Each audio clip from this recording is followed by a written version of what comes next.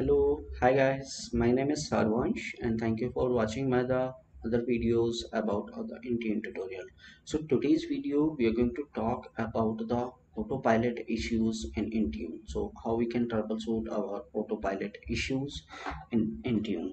So in this slides, I have covered a few issues. How you can see the error and or what would be the cause for that error and how you can resolve it.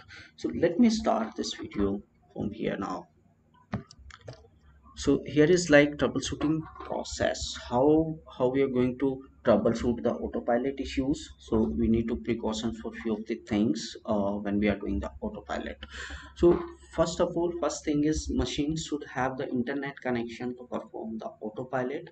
The connection can be wired or the wireless. When you are doing the autopilot, you should have the internet connection on your device. It can be the wire or the wireless or the Wi-Fi. So autopilot profile should download when used a wire connection or the manually established a wireless connection. So your the autopilot profile, it should can download the profile, and then only you can do that. So you should have the established connection, either it a wireless or the wired. So user authentication pop-up occur when you are performing a user driven deployment, and user have to enter the username and password. So Azure Active Directory join occurs for the user driven deployment. The device will be joined to the Azure AD using the specific user credential. For self deployment scenario, the device will join without specifying the user and credential. So we need to make it understand, like the Azure AD join occurs for the user driven deployment. When a user driven deployment is happening, then it will pop up for the username and password. But when the self deployment scenario, user should not enter the username password, it won't be popped up.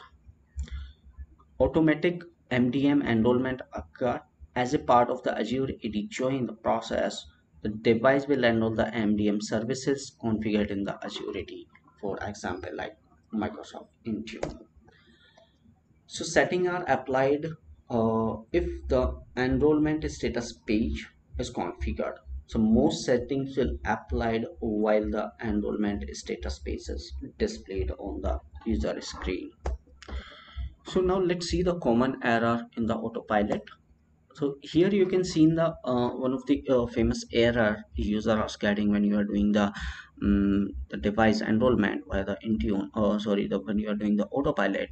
So you can see in this error code is 0x80 180014.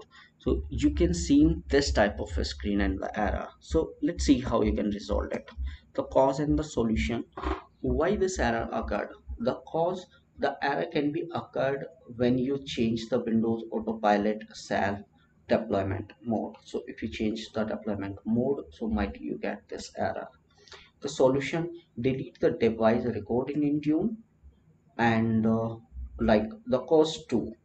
Uh, Cause 2, Windows MDM enrollment is displayed in your Intune tenant. So how you can resolve this? In the Microsoft Intune Admin Center, go to the device and enrollment restrictions, and then choose in the device type restrictions, and then choose the property, add it to the platform, and then you can allow the Windows MDM and select review in the same and the save. So after performing these steps, your issue will resolve. Now, the one more error is cannot convert, the device has error failed to upload the CSV. So if you are getting this error, like the A400 error appear in the network trash with the error body like cannot convert the literal device has to the expected type edm.binary. So if you are getting this error, so the cause will be this error. The error point to the device has been incorrectly formatted. When your device has value or formatted incorrectly, then you will be getting this error. So anything that corrupt the collected hash can cause this error. Or one possibility is that hash value itself, even it's not in the value, so fail to be decoded. So what is the solution? To fix this issue, we will need to modify the hash and then test the value. Until the power cell succeed the decoding the hash, the result is mostly legible, which is fine. So we just looking for into not through the error invalid length is base 64 character array or the string.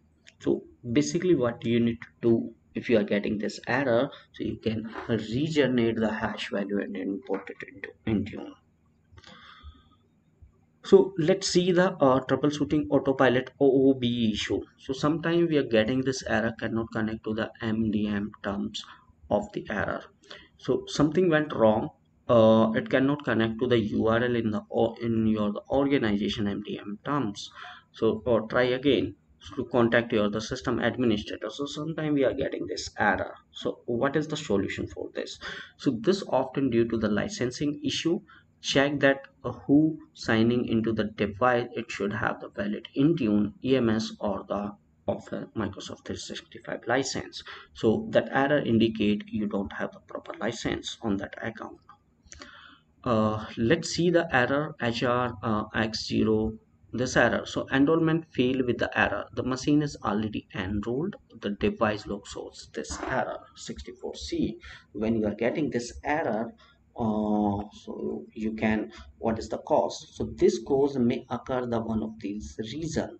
What could be the reason? The computer was the previously enrolled.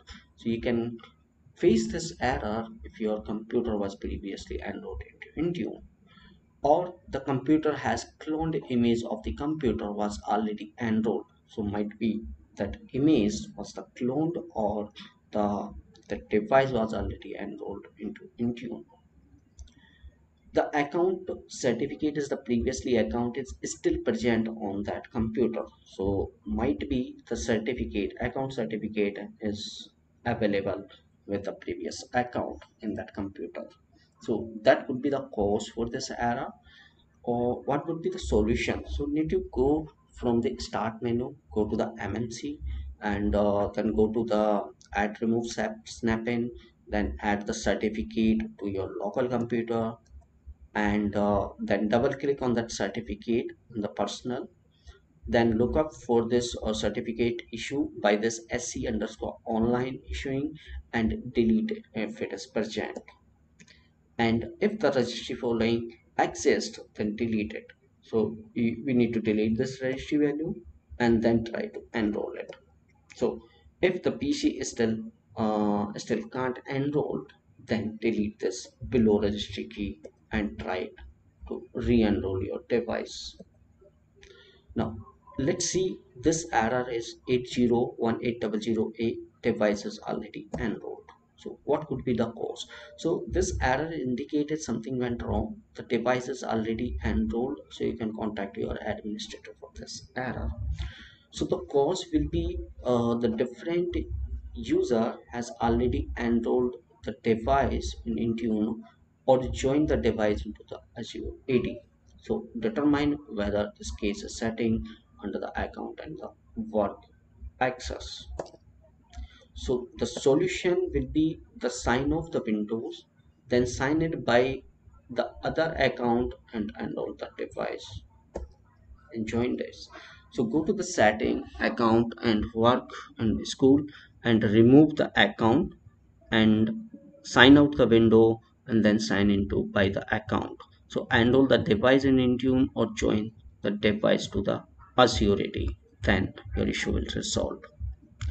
So next error is like looks like the MDM terms of use endpoint not correctly configured. So what could be the cause? So it's like something went wrong, looks like we cannot connect to the URL of your organization MDM terms of use. So try again and contact with your administrator with the problem information for this page.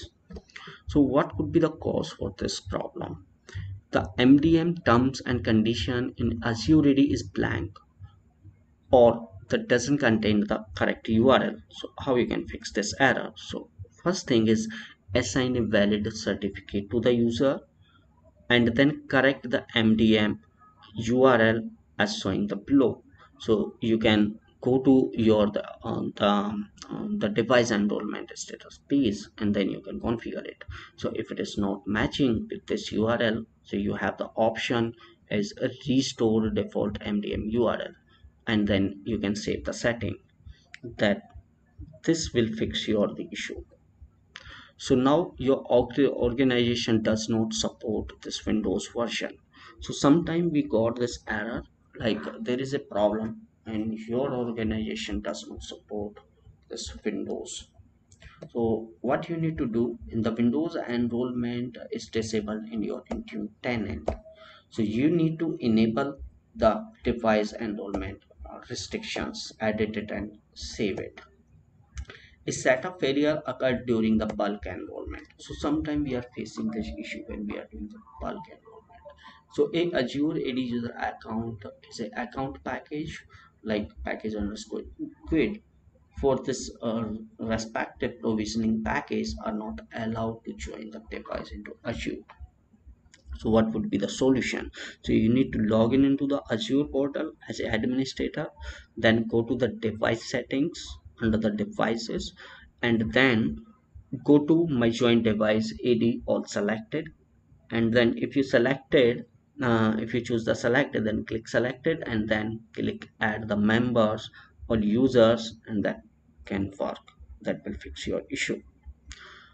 So now the next error is the enrollment status page timeout.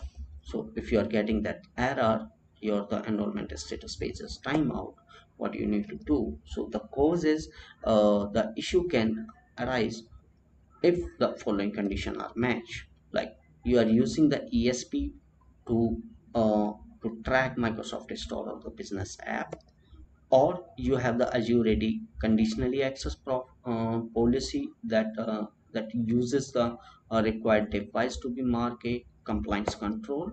So the solution will be try to of the following of the methods.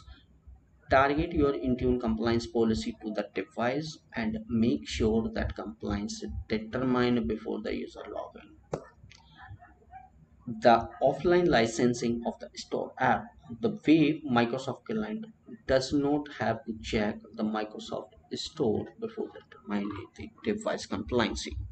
So guys, thank you for watching this video. I have just explained few of the errors which you can get it. So I can suggest you, if you have the time, so you can go with this URL as the troubleshooting of your the Windows Autopilot. That URL I can paste it, so you can get the more details about this autopilot issues. So here I have selected the few data and I pasted in my PPT where Microsoft has published the solution. So if you are facing any other issues, so you can just text me on the YouTube. I will try to answer your question. So guys, thank you for watching this video. See you soon in my next video.